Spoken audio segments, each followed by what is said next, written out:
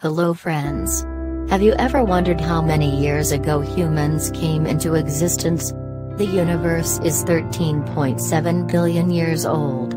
The Earth has not existed since the moment the universe was created and is about 4.5 billion years old and is made out the debris of two previous generation of stars.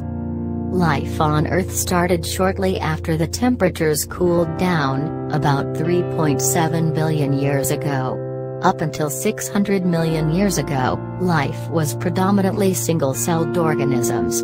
From 600 million years until now, the variety of life that we see evolved.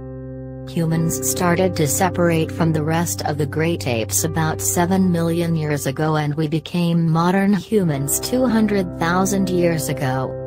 Civilization as we know it is only about 6,000 years old, and industrialization started in the earnest only in the 1800s. While we've accomplished much in that short time, it also shows our responsibility as caretakers for the only planet we live on right now. The effects of humans on Earth cannot be understated. We've been able to survive in environments all over the world, even harsh ones such as Antarctica. Every year, we fell forests and destroy other natural areas, driving species into smaller areas or into endangerment, because of our need to build more housing to contain our growing population. With 7 billion people on Earth, pollution from industry and cars is a growing element in climate change, which affects our planet in ways we can't predict. But we're already seeing the effects in melting glaciers and rising global temperatures. The first tangible link to humanity started around 6 million years ago with a primate group called Ardipithecus, according to the Smithsonian Institution. Based in Africa, this group began the path of walking upright. This is traditionally considered important because it allowed for more free use of the hands for tool-making, weaponry and other survival needs. The Australopithecus group took hold between about 2 million and 4 million years ago, with the abilities to walk upright and climb trees. Next came Paranthropus, which existed between about 1 million and 3 million years ago. The group is distinguished by its larger teeth, giving a wider diet. The Homo group, including our own species, Homo sapiens, began arising more than 2 million years ago. It's distinguished by bigger brains, more tool-making and the ability to reach far beyond Africa.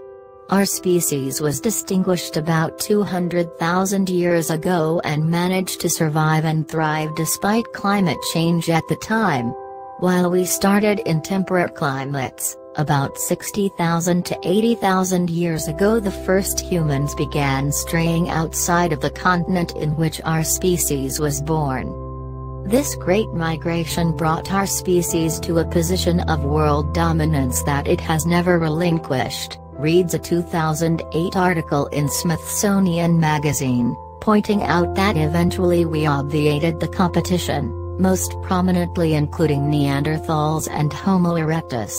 When the migration was complete, the article continues, Homo sapiens was the last, and only, man standing. Using genetic markers and an understanding of ancient geography, scientists have partially reconstructed how humans could have made the journey. It's believed that the first explorers of Eurasia went there using the Bab-al-Mandab Strait, that now divides Yemen and Djibouti, according to National Geographic. These people made it to India, then by 50,000 years ago, Southeast Asia and Australia. A little after this time, another group began an inland journey across the Middle East and South Central Asia, positioning them to later go to Europe and Asia, the magazine added. This proved important for North America, as about 20,000 years ago, some of these people crossed over to that continent using a land bridge created by glaciation. From there, colonies have been found in Asia dating as far back as 14,000 years ago. Thanks for watching.